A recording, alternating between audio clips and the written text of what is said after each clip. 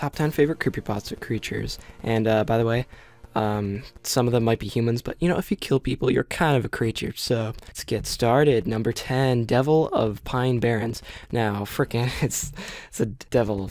It's a devil. Like, it says devil. Like, what more do you want from me? It's in the woods. So yeah, it's this thing. It was like a Lost episode kind of base, and some of the stories, sometimes it just talks about him being in the woods. Sometimes I did just watch the pasta that I did about it. Like, totally. Number 9, Slenderman. Now, this is the most overrated piece of crap pasta of all time, but I live in an area where he's like, yeah, I've totally seen him. Like, that kind of area. So yeah, I'm really in a wooded area, so it like scares the shit out of me sometimes. So yes, number 8, Seed Eater. Get it? Because he eats seeds. I'm just kidding, he eats people. Oh, I suck at life. Okay, Seed Eater, he ate people. The one story that I've read about him, he helps this one guy. The one guy helps him. Then one day, the Seed Eater's like, look, dude, children aren't cunning anymore. I need humans. You're my first target.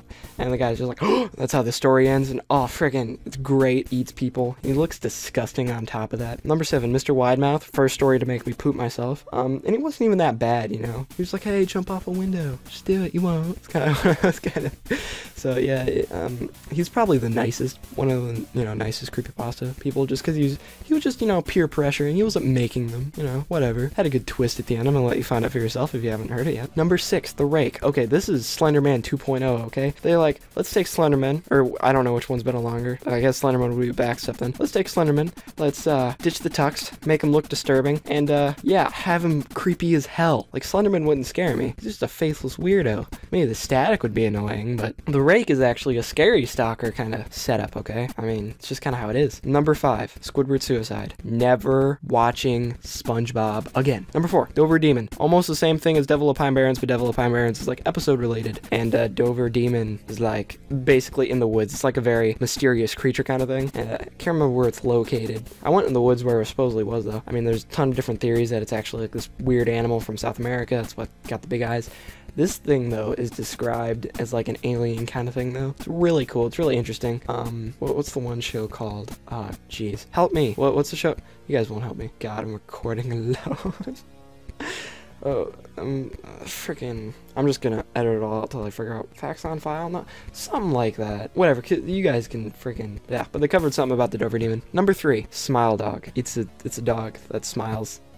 It's all I got. What? It's like, seriously, what do you want? Okay, well, Smile Dog, it's a dog, it smiles. It's supposed to make you go insane. Seen it, or at least I have not seen the supposedly legit one, I guess. I mean, otherwise, I'd just be a psychopath, wouldn't I?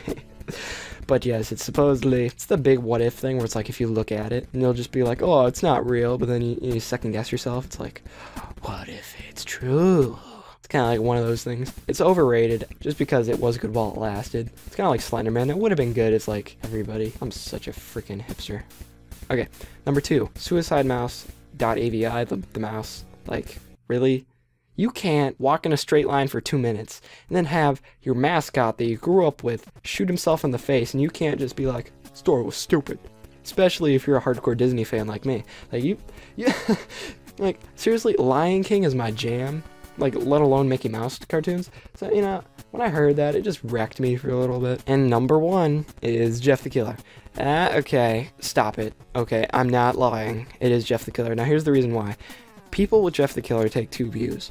1, it was terrible writing because no 14-year-old boy is that capable. You gotta think about it the other way. Like, just look at anime, Dragon Ball Z Goku. Okay, if you guys know what the hell I'm talking about. He is so strong, it's not even, like, legit. Like, every time there's an enemy that's stronger, he just gets stronger, and that's just how it works. So you gotta look at this as the perspective of, oh, this is a major. You gotta look at it as a perspective of, this 14-year-old is the toughest freaking being on the planet.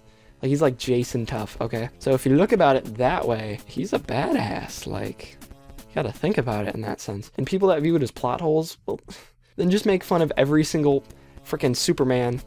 Oh, he's like, he could fly and like has super strength. That's a plot hole. It's kind of like, the story wouldn't be entertaining if Jeff the Killer just killed his parents and got caught by the cops. Would that be eventful? I don't think so.